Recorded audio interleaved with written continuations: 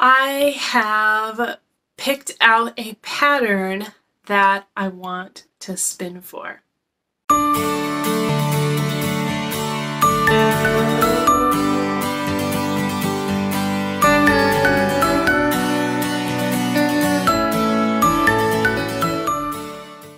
So I have a bunch of wool in my craft room.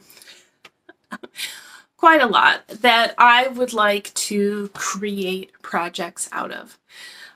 One of those wools is Kerry Hill, so from a Kerry Hill sheep that I purchased over a year ago, and I have been storing it in the closet in a plastic bag, and this past summer I got around to washing it, and now I'm into processing it, so combing and carding and dyeing, right?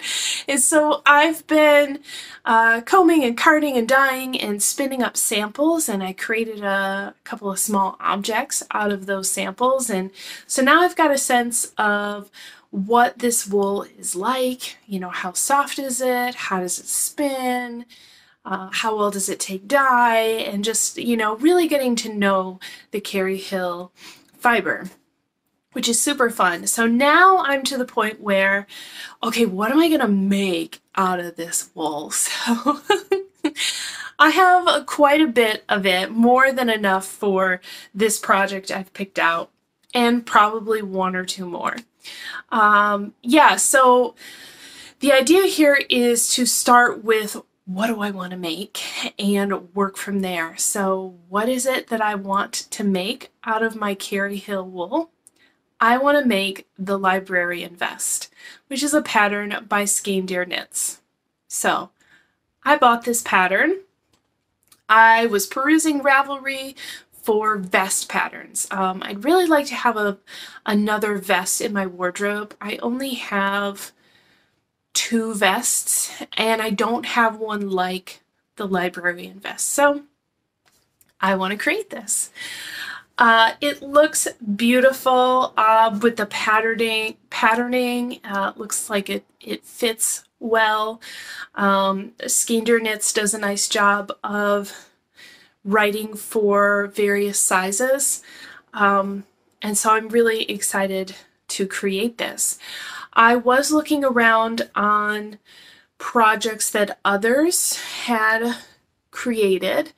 So on Ravelry you can look at the pattern, you can see what comments folks have made, you can see who is knitting that pattern, or any craft, right, crocheting. And so I went and looked around other folks' projects, and everyone seems to be making it out of solid colors, which makes sense. The pattern is really gonna pop if the yarn is more quiet. So, okay, I want to spin for this project, but I don't want to just spin a solid color yarn. Not right now. You know, I made a blending board, I'm dyeing different colors, like I want to play with color, but let's tone it down and just play with color a little bit. So let's take a look at the colors that I dyed for this project. Okay, so in my December Makes video for December 2021, I showed some Kerry Hill wool, here it is, that I had been dyeing up for a project. And I also had some natural and some light blue. And I wasn't sure what I was going to make out of it at that point. And now that I've decided I need to tone down the colors a little bit and be a little more, what's the word I'm looking for? Kind of creating a deeper, denser color rather than combining a bunch of different colors. So I decided to go with green, right? So I've got this darker green and this lighter green, and I also dyed up some black. And I think that's going to look really nice. And I thought, well, I don't want it to just be green. So I also dyed up, here it is, some teal. So it'll be, you know, like a tealy dark green, if you will. So I want to combine these 4 colors to create my yarn. So I was thinking about how to combine these 4 colors. So I was looking at the yarn in the pattern. The yarn for the pattern calls for a worsted weight yarn. And since I have 4 colors, I feel like, how do you split 4 colors into a 3-ply? Yeah. So I'm thinking I could do a 4-ply, right, where each one of these is its own color and ply them together. But let's be honest, I don't know if I have enough bobbins to do that, because I would need 5 bobbins. Yeah. So I'm thinking a 2-ply yarn. So that means 2 colors for each ply. So, so those are the options, right? So being a math person, I'm like, how many different permutations can you get of 4 colors and 2 groups, right? And the answer is 3. So there are 3 different ways I could split up these colors into 2 plies, right? And then combine them together. So what I did is I spun up those 3 different combinations, okay?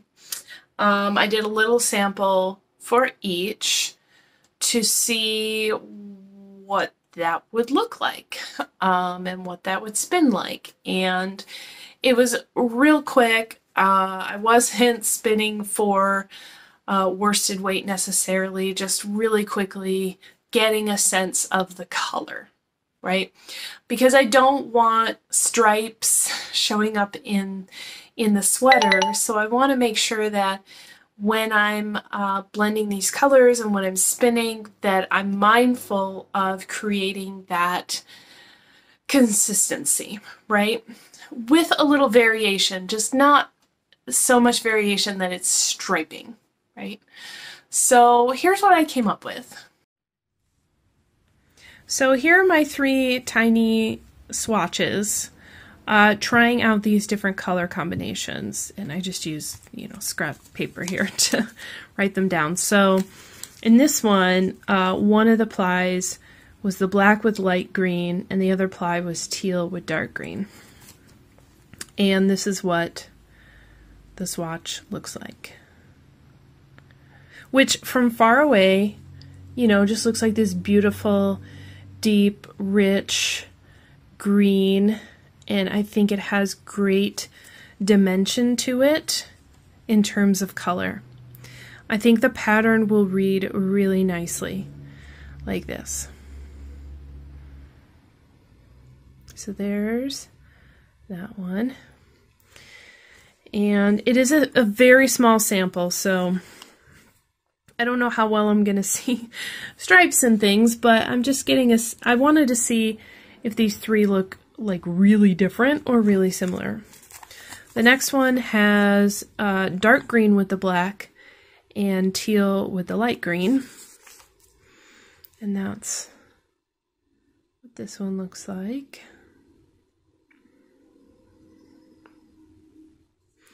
And then the third one has the 2 greens together, light and dark, and then black and teal in the other ply. And that's what this one looks like.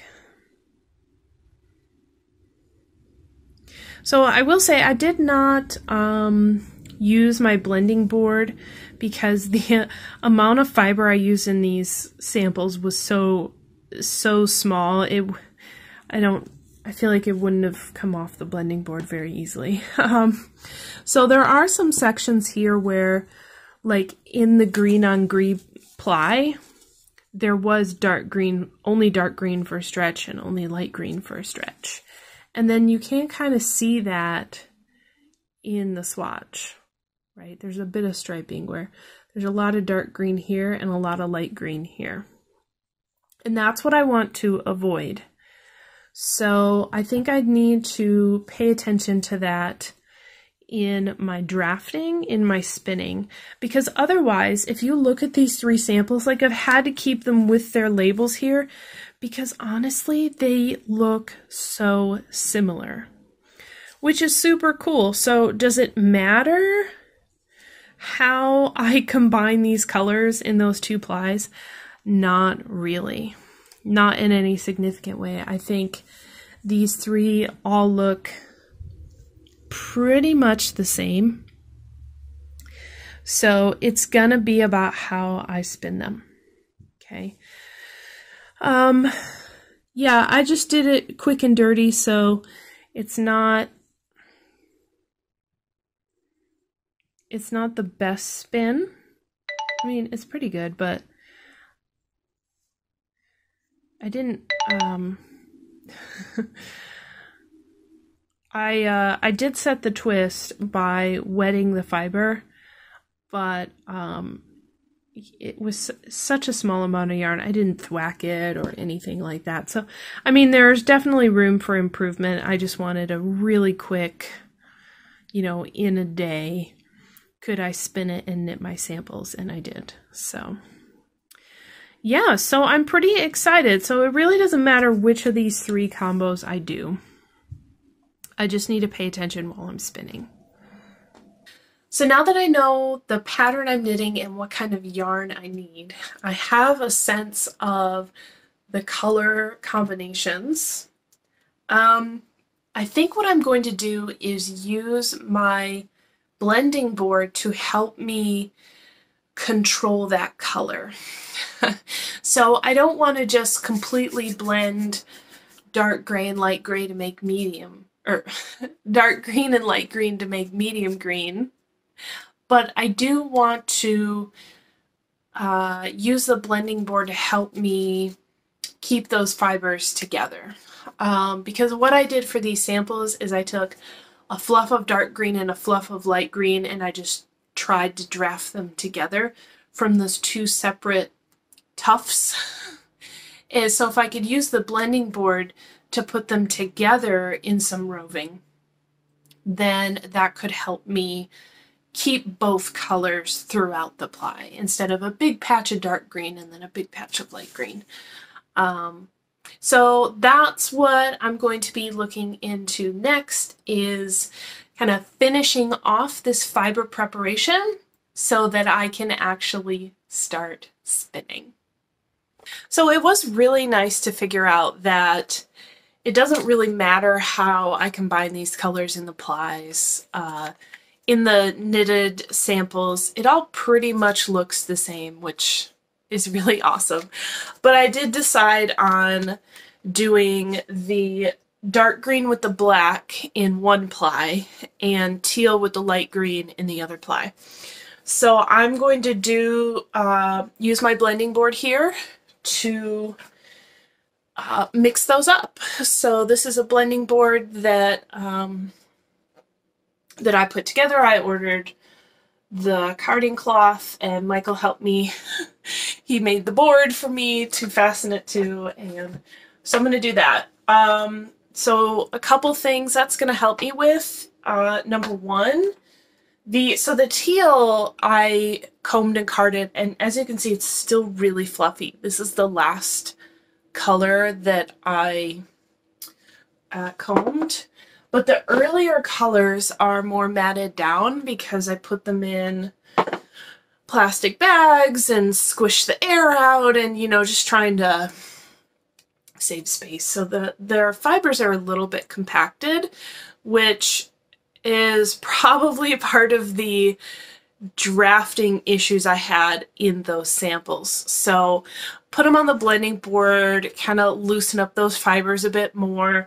I'm gonna do a I'm gonna pull it off through my diz, and it's a heart-shaped diz, and do a more of a worsted prep and a worsted spin.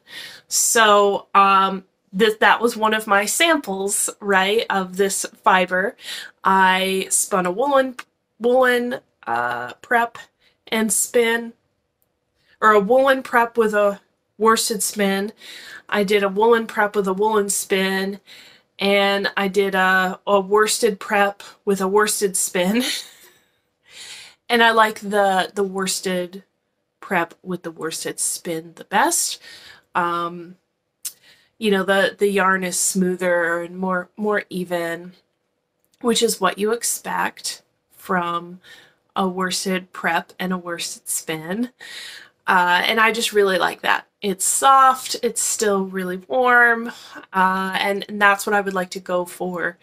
Again, for this vest, I really want the crossover stitches to stand out, and I think a worsted style yarn is going to do really nicely with that. So I'm not going to be blending with the intention of like really blending the colors together. I still want them to be distinct in the yarn, but I would like to reduce the possibility of striping, make my drafting easier, and so I'm gonna have fun using my blending board to finish off this prep.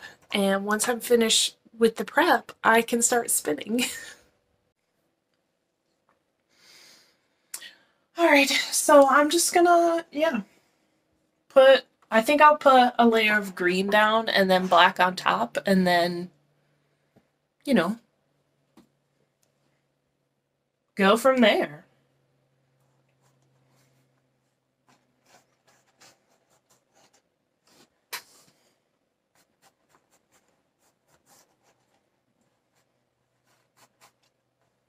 Oh yeah, that's what I was saying.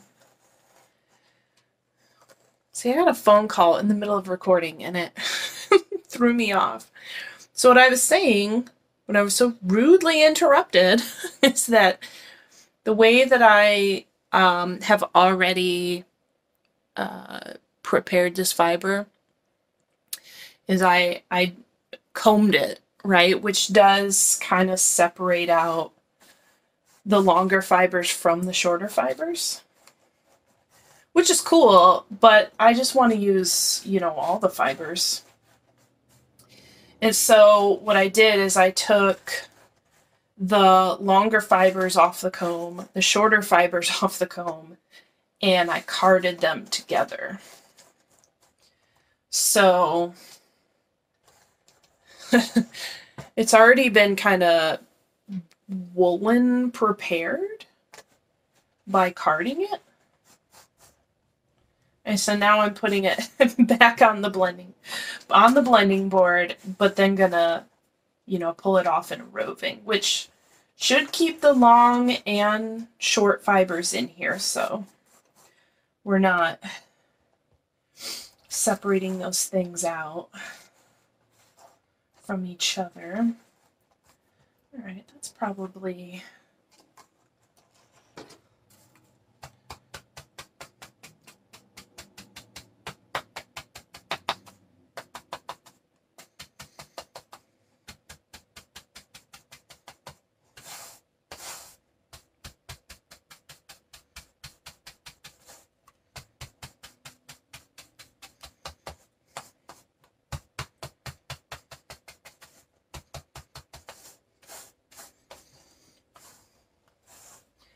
I think I could put more green on.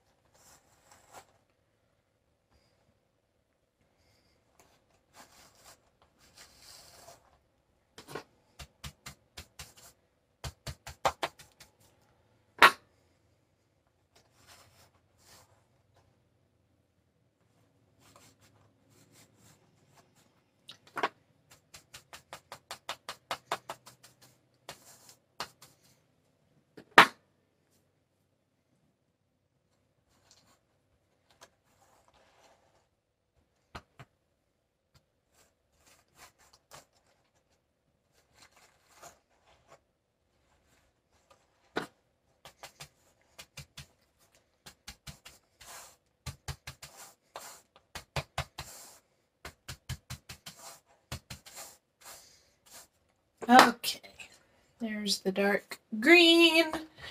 And now for some black. Oh, that looks so pretty on the camera. Wow. I am really excited about this project.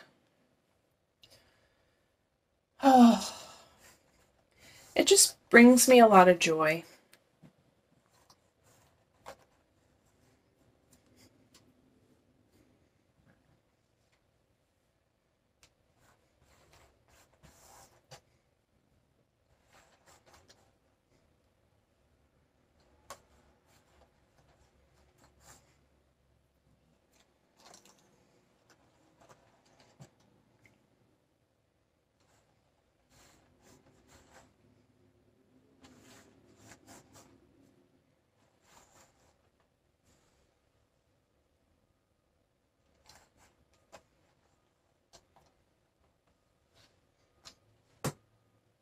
Okay, I gotta go see what's going on outside.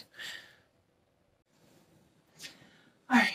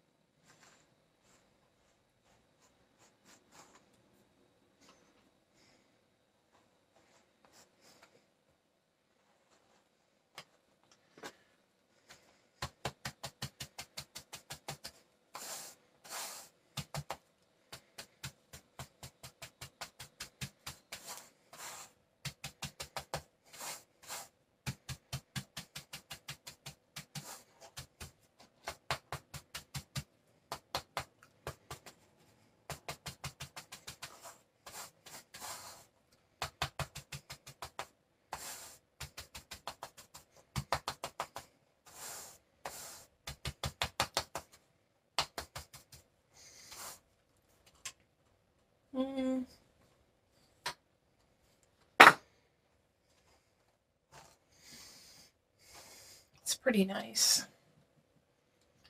Just trying to see. It seems like I have a lot more black than green, which is bizarre, but okay. I think that's probably a good. I'll just put a little more black in here.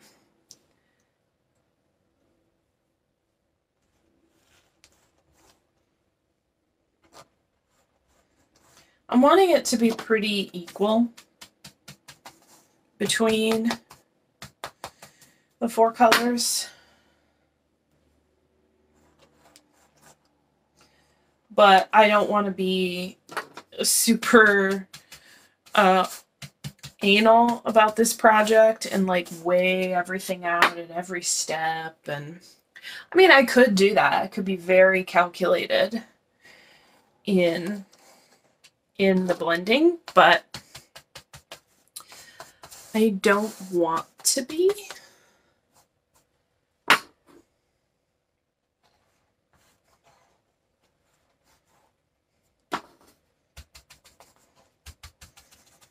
Okay, I'm happy with that. So let's pull this off of here using the Diz, which should be fun. So this is my Diz. It's got a couple of different sizes. I'm gonna go with the larger one. And then there's this hook. It's a metal loop. I'm trying to catch the light. There we go. So put this through the hole. And then catch the fiber in here and pull it through to get it started. So let's see if I can do this, y'all. I'm excited.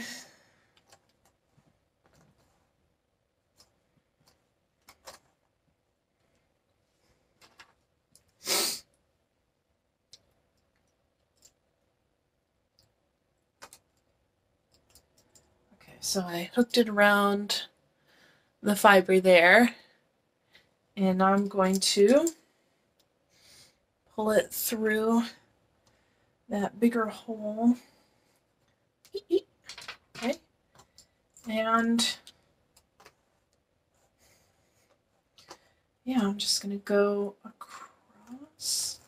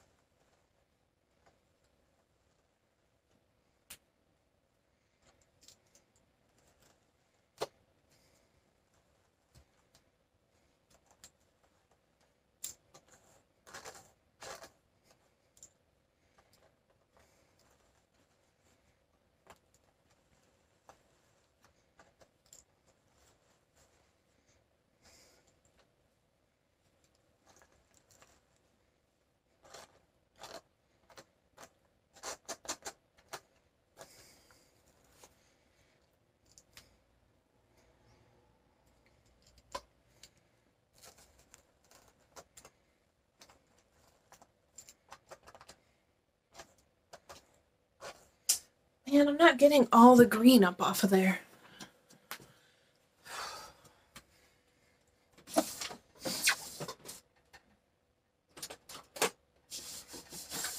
Where are my straight needles?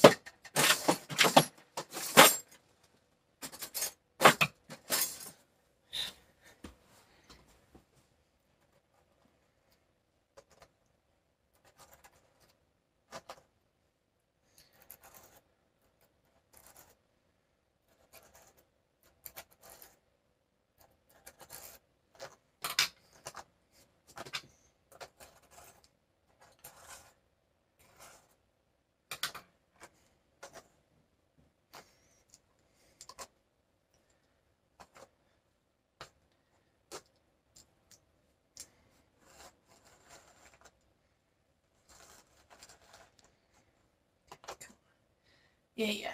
Come over here and mix in with that.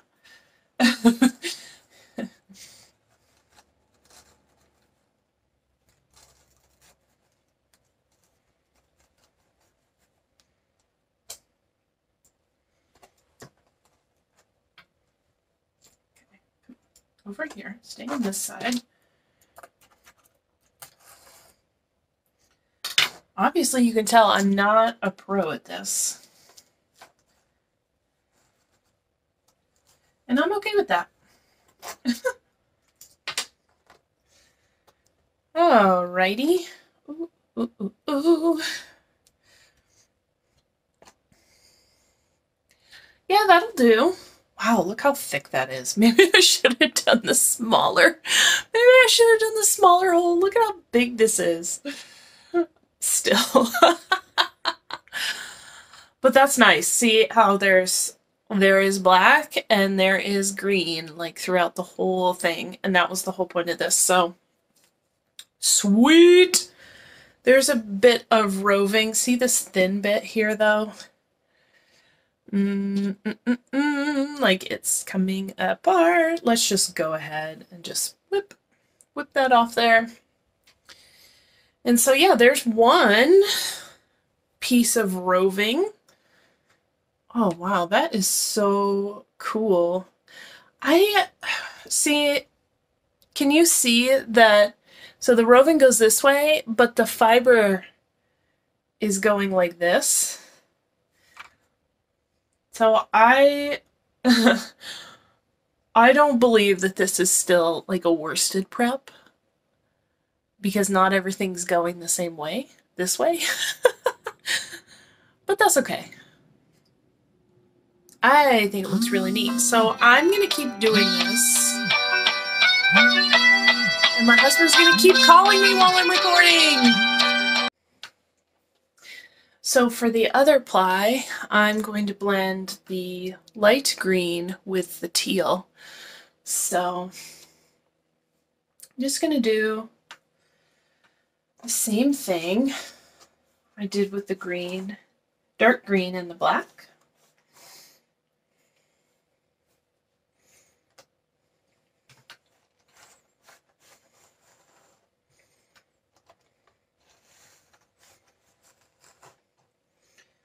So the plan is that the dark green with the black will be one ply of the yarn, and the light green with the teal will be the other ply.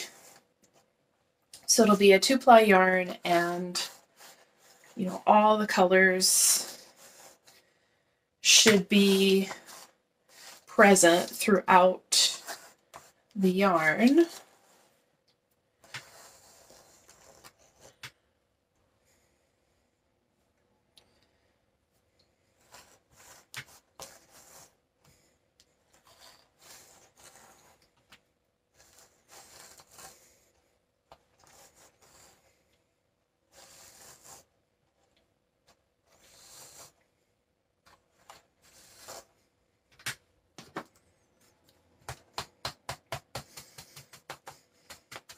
I really do like my blending board a lot.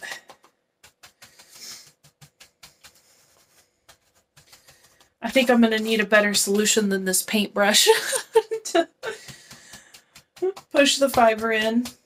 But honestly, we have a few like dog hair combs for Marjorie, our dog. But they're not like this. They're not like this carding cloth. They have thicker tines and they're farther apart, and it doesn't slide nicely through here. It gets stuck. I don't really have any other tools around that we already own that would be, you know, good substitutes for that. So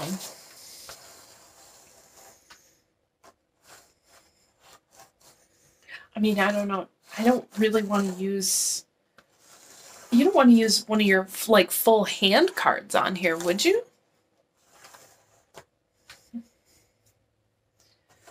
I don't know. Anyway, those little dog brushes that have tines similar to the carding cloth, I feel like they're really, it would be a really affordable option and easily accessible. You know, not something you have to find at a specialty store, but something you could get at Walmart or Target or your local grocery store in the pet section. So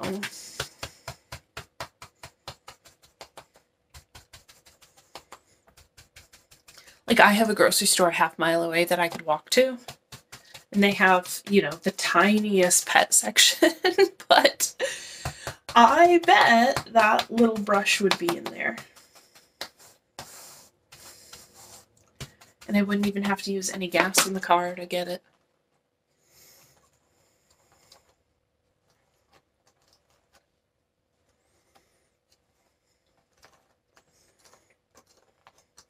See, if I have had practice spinning off of bats before, then I would just be, you know, rolling this off as a bat, but I don't. I usually spin off of roving, so that's what I'm doing here.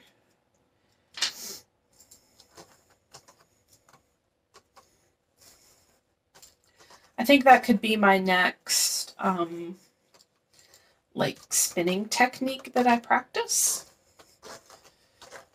is spinning off of a bat.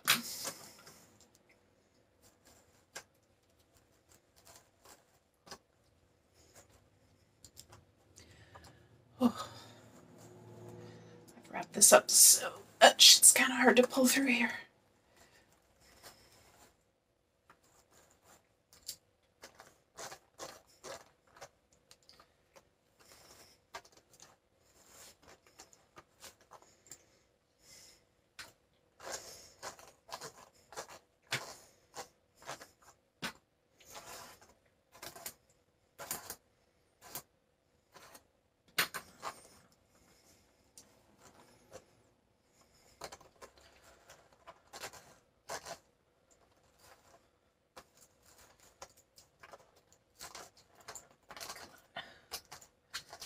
All in one. Come on, all in one. Let's go. Oh yeah, we got it all off in one without any, oh, yep, except it's gonna break right there. Oh well. Yeah. So there's the light green and the teal for the other ply. And I think this is gonna look so cool. Look at this fluffy goodness. I love it so much. So yeah, we've got the dark green with the black and the teal with the light green, and it looks spectacular on the camera. So let me flip this around so I can give you a better peek at what I have here. So I have these bins overflowing because, like I said before, I don't want to compact the fiber. I want it to stay nice and light and airy. But yeah, we've got, these are some of the small bits that came off the blending board that I have on top. But yeah, black with the dark green, and same thing here, some of the small bits from the blending board. Teal with the light green. And I think it's, oh yeah, it's going to look great. Because where's that sample? Here's the sample of all of this combined. You know, this is apply, applied together. So you can see all those colors showing up in here. So that's the goal, is to get there. So, oh, I'm so excited. So that concludes the fiber preparation. The next step up is to actually spin this. So stay tuned on the channel for the next video where we discuss the spinning stage of this whole process on the way to the librarian vest.